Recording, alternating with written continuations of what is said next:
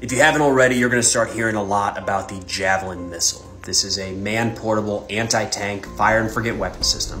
which means the operator can lock onto a target, like a tank,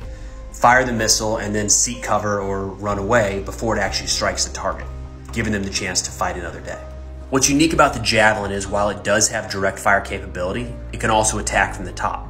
meaning that after fired, it climbs to a certain altitude, tracks the target, and strikes from above where there's usually less armor.